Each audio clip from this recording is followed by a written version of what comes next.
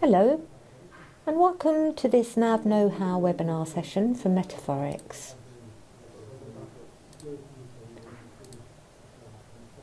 In this session we're going to be looking at stock take and best practices in Navision 2013.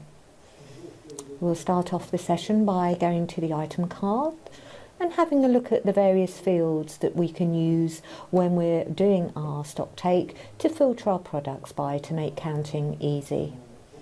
We will also have a look at a field on the warehousing tab called the physical inventory counting period. This field will allow you to code your various products into things, for example, perhaps fast moving items or perhaps items of more value than others, and will prompt you when those items should be counted, and we'll be looking at the setup for that. We will then go to our physical inventory journal. I'm going to be using the physical inventory journal, but of course some of you might have for warehousing, and in which case you will be using the warehouse physical inventory journal. I will point out the differences for you as we go through the process. So when we look at our physical inventory journal, we're going to do one option, which will be to create our journal lines for those items that are using the accounting period code only. We will then have a look at how we can print our report out, and in this situation we're going to be printing the calculated quantities, that is the quantities that Navision thinks are in stock. We will then look at how we can update the quantities and how we post the journal. In our part 2 of the physical inventory journal, we will be looking at items that are components only. Obviously, for those of you that have bill of materials or assembled items, you would want to exclude those items from your physical inventory journal. We will then, in this case, have a look at the report, and this time we will do the report with the calculated quantities. And again, we will go through how we have updated our journal, how we post it, and at that point we can then see that our stock is now at the relevant levels. So let's get started, and we'll go to our database as usual. I'm using the Cronus database. First thing we'll do then is we will have a look at our items. So for example, if we just have a look at our item card, I don't intend on going through all of the fields on here, but just highlight some areas that might be useful when you're doing your stock take, because obviously if you have a large warehouse, it's probably impossible to count all of your stock at one time, and in which case we will look at how fields that we could use in filtering the stock that we want to count. So such fields include things like item category codes. So you can have an item category code set up for your products. Here in our Cronus database we have furniture and miscellaneous, and I'll show you the items that fall into that category in a moment. Other fields that we might want to use might include things like shelf numbers, etc. I have an item here called a tyre, and on this particular product what I want to do, you'll notice it hasn't got an item category code, but that's fine because we can either exclude it from a filter or use it depending on how we want to work. But this time I want to show you how we can set our product up for special counting. So here's the field on the warehouse tab on our item card, and it's called physical inventory counting period. And quite simply we can attach a code for our particular products. In this database, if I just pop to the advanced screen, So we can set up our codes to best fit our stock. In this particular case, we have fast, which is fast movers or high value items, and how many times you want to count that stock per year. So here we have 6 times a year, so basically every other month. Our normal stock is normal sale or medium value stock, and we're going to be counting that twice a year, so once every 6 months. And then for our slow stock, slow and or low value stock, we just want to count it once a year. So for this particular item, I'm just going to pop that onto normal. So we're going to be counting this once every 6 months. And you'll notice that when we say OK, and then just click out of that field, we have a little dialog box where it's telling us that if we change the physical inventory counting period, the next accounting period is calculated. And what that means is it's going to populate these boxes here. Do we still want to go ahead? So yes, please. So we can see here that we've got our next accounting period. So based on the period that we're in at the moment, so this is on our financial year or inventory year, dependent on whether we have one set up or not, it's going to be twice a year, so we're in the second half of this year, so therefore I'm going to be counting at any time between July and December. You'll notice that this box isn't filled in yet because this will only be populated once we have actually run the stock take for that particular product. So I'm going to say OK there, and what I just want to show you now is those products that will fall into those various categories. So if we have a look at that item range that we were just working on, so if I just come down to our physical inventory counting period code, and here I can select which ones I want, but just to show you the ones that we have in the database, I'm just going to say is not equal to space. So here we have all of the items that have that period calculation attached to them.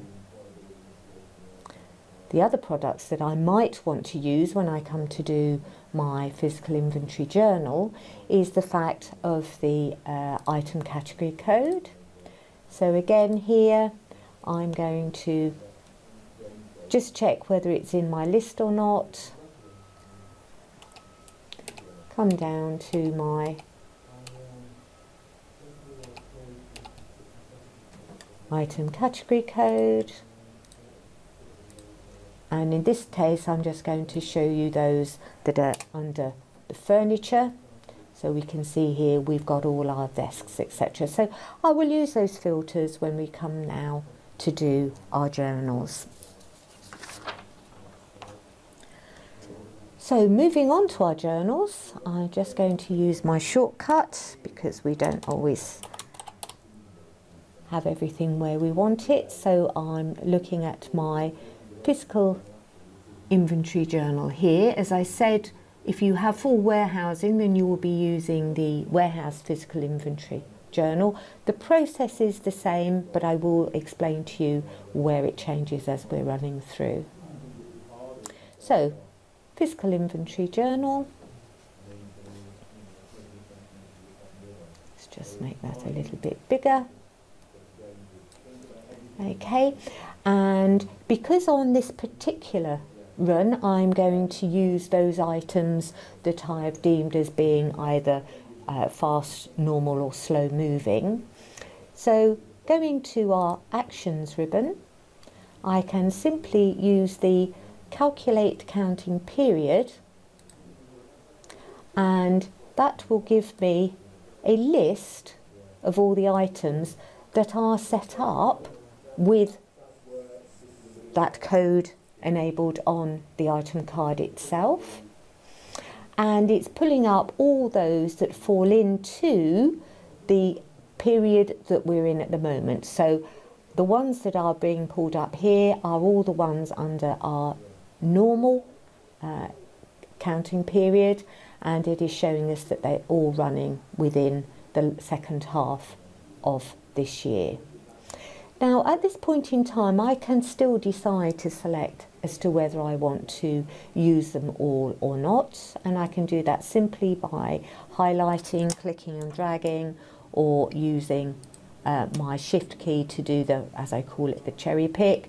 Or if I'm happy to count all of them, then I will just select all of my entries just by clicking on that very top square at the top of my list.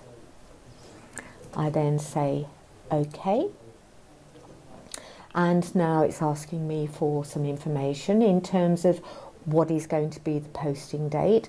Well, realistically, depending on how many items you are going to be counting, the posting date might not be today's date as it has auto-populated for me. If we're doing a large warehouse area, then it might be we start the count on the Saturday to then post the journal on the Sunday. So I would change the date to when I'm actually going to be posting that journal. I can say what my document number is going to be. So it might be, I might want to call it stock take 2016. I have some other choices here as well. Is do I want to include any items that I have an item card for, but as far as Navision is concerned, I don't have in stock? So realistically, you might well wish to tick that box. Okay.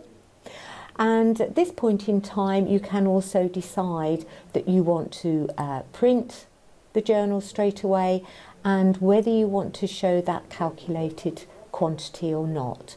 I'm not going to choose that option at the moment because otherwise it will go straight to print, and of course I won't be able to show you that report on screen. So I'm not going to tick that box at this moment in time. One more thing that we need to discuss before we go ahead and populate our journal is, because it is extremely important prior to running a stock take, whether it's using the inventory or the warehouse physical inventory journal, is the state of our stock on our warehouse floor. I would always recommend that any receipts that you have made, that they are put away before you start your stock take. Also, if there are any items that, as far as sales orders, for example, are concerned, where you have said that you have shipped the goods, that those goods are physically either outside of the building, i.e. sent to the customer, or they are specifically placed in an area so that they won't be counted, because of course Navision works on receipts that have been received, shipments that have been made out of the system to then use when it is calculating the stock. So you just need to make sure that any receipts that you have are put away or in an area that you know you can count, and that any stock that is physically been shipped, as far as Navision is concerned, that stock, if it hasn't left the warehouse, that again that's in an area so that it won't be counted on the stock take. So once we're happy that all that is in place, we can then just simply say OK. And now Navision is going to go through those stock items and produce the lines on our journal. Now, reading across the lines of our journal, we can see that we've got the posting date as we selected when we ran the option. We have everything sitting here as positive adjustment. Don't worry about that for the moment. I will come back to that shortly. We then have our document number, as we again entered in our process box. And then we've got our items. with their description, any location codes if applicable, and again this will appear exactly the same as on your warehouse physical inventory journal, albeit you will have bin numbers as well if applicable. We then have our quantity calculated, and this is the field that Navision has auto-populated for us, and that is indeed the figure that Navision thinks it has in stock. We then have our physical inventory, and this is the actual quantity that we will be changing when we have completed our stock take. The quantity field here will then represent the difference between the calculated quantity here that Navision has and the physical quantity that you have counted. And again, I will show you how that works. You've then got the various amounts as well in terms of the stock values. So, first thing that will happen is that we will send out, and again, if it's a physical inventory journal, it's exactly the same. And if you have handhelds for doing your stock, then this next process can be sent to the handhelds. But we will show it all on screen here through our print. So I will go to the print.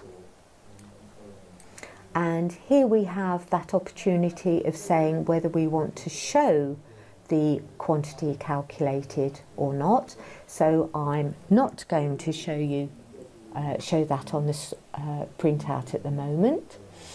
And also, if our items are serial or not lot number registered, then we can choose to have them displayed on the printout as well. So I will just do a preview.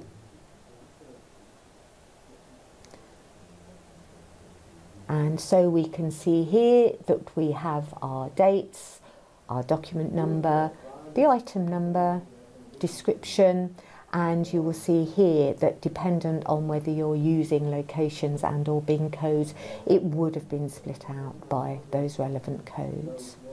We've chosen not to show Navision's calculated quantity, and we can here now for our users on the shop floor who are going to go out and count, they would come back with that quantity populated for us.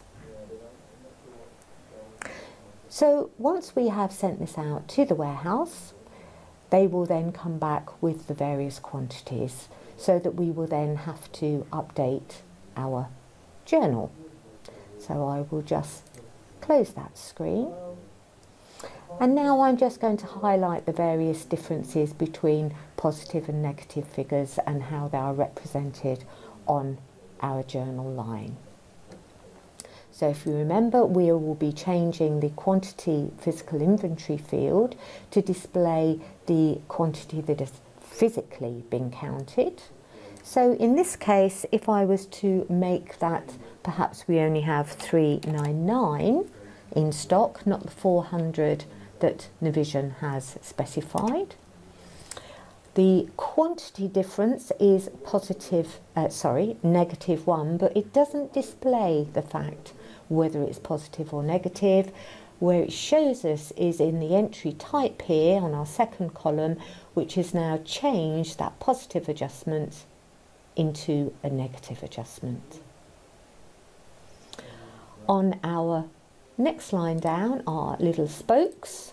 Well, I would imagine we quite often get those wrong. So in this case, I'm going to make that 10,002. So again, we've got that difference between the two columns in our quantity field, and this indeed is showing as a positive adjustment. So if I just change this, perhaps we've had a bit of a fallout on our axle front wheels. So I'm changing that to 90, and again it's moved to a negative adjustment. Any of those that have stayed the same, I can keep them on the journal. I don't have to remove them because the movement is neither positive or negative, as in it's zero, so nothing will happen to our stock levels. So once I'm happy with this, I can then just simply go to post and post our journal. So I'm just going to make a mental note here of this item number 1110 and say yes. Okay, now that is a bit naughty, isn't it? I went and changed that document number, and obviously I have a number series set up, so I need to change that document number to TO 2001. So I would dutifully do that.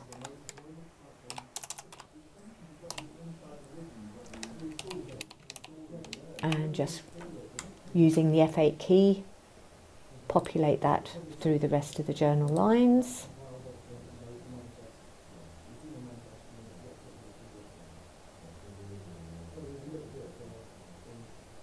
And those lines are successfully posted. So we'll just quickly pop back to our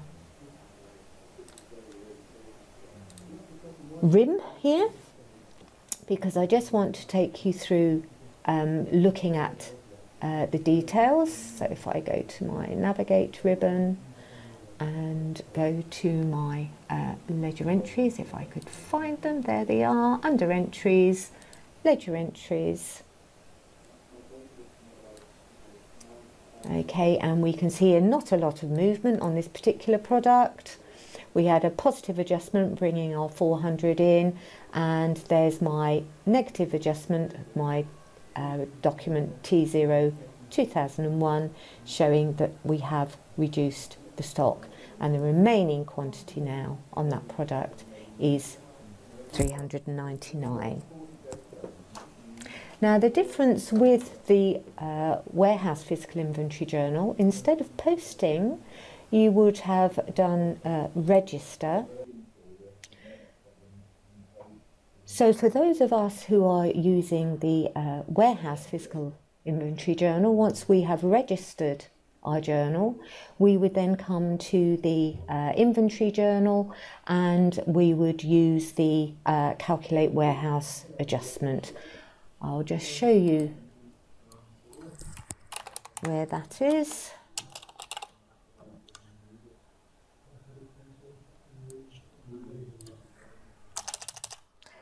Of course, it's called item journal. And on our actions, we will use the calculate warehouse adjustment. Our item journal will be populated with what has been posted from the warehouse side, and then we will post that in order to update things from the inventory and the costs point of view. So if we now look at our second option on our physical inventory journal, because now we'll look at posting or doing our stock count for those items that haven't already been counted. So in this case, instead of using the calculate counting period, we'll just use the calculate inventory, and that is on the home ribbon as well. Again, we need to make sure that our date is the correct date that we're going to use, and our document number. And again, we have the choice as to whether we want to include items that are not on inventory as well. Now, because we have counted our inventory period counting code stock items, it probably would be an idea, dependent on how many you have, to exclude those from this particular run. So I will go to our physical inventory counting period code, and I will this time the code for not having, not equal to, so I don't only want something that has a blank in that field. If I didn't want something, if you remember, we use the left and right hand chevrons. In this case, I want to filter on those that have a blank, i.e. don't have the accounting period. And the other option we looked at when we were looking at the item card was our item category code. So for example, if I just wanted to pull those up, of those furniture ones, I could indeed use that filter there. Now of course it might be that the furniture are also blanks anyway, so I wouldn't necessarily have to use that particular filtering, but it's just so that you can see how you can add the various codes. And of course you can do it by location, if you use locations in your warehouse, and if you've got bins set up, again you can do it at the bin level. So again, once we've got this information, we just simply say OK, and there's all our items, and I have got my various location codes. So it is again just a simple case of coming in and changing our values. Once we have printed our report, and I did say this time that I would do our report where it's showing our values that have been calculated by Navision. So this time, show quantity calculated, I will tick that box and I will do my preview. So here we can see against all our locations the actual quantity as calculated by Navision. So again, we just simply come in here and we change our values to those as per our count. So I found another desk, so we've got a positive adjustment, whereas we have lost some of these desks, changing to our negative amounts, and so on and so forth down our list of inventory. Now, if for any reason we don't want to post those other lines, we can of course just scroll down, highlighting our lines and delete them. So that, again, I'll just show you this particular item. So we're going to show the increase on here. So I'll post that journal.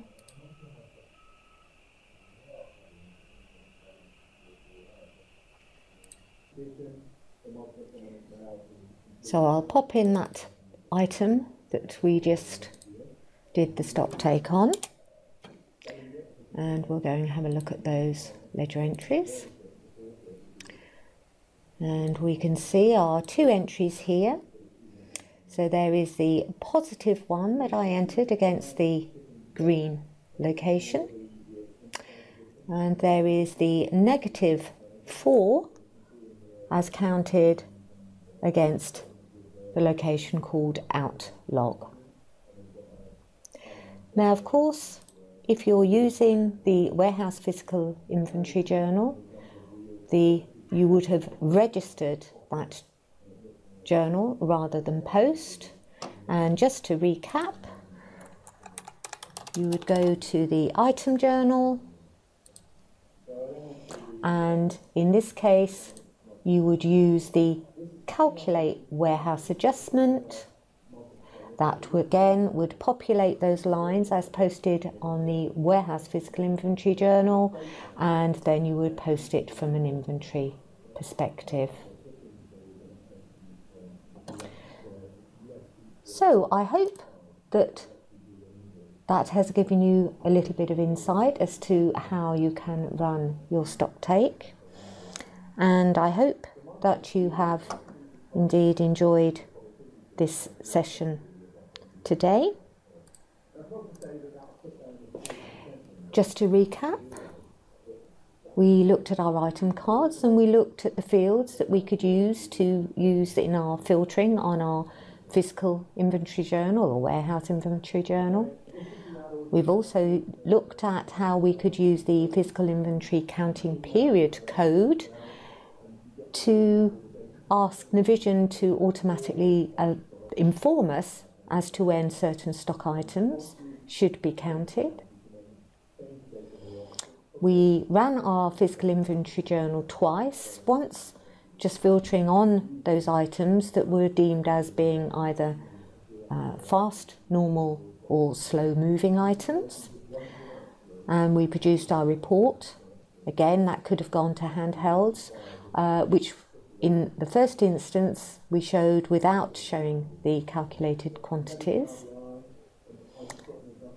And then we updated our journal lines by changing the quantity physical column to the actual number as counted by the warehouse people, and we posted the journal.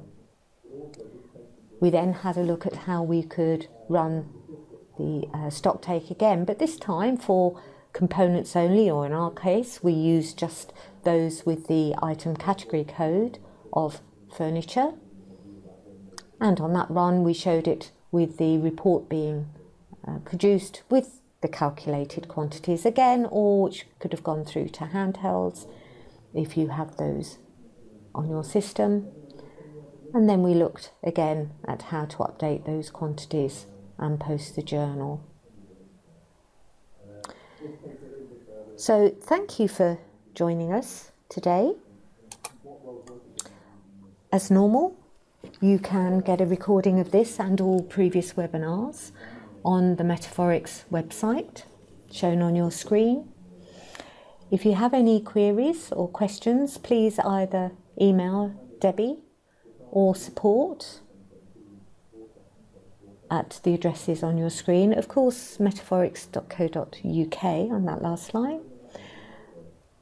Thank you again for joining us, and I hope that we will meet up again soon for our next webinar. Goodbye.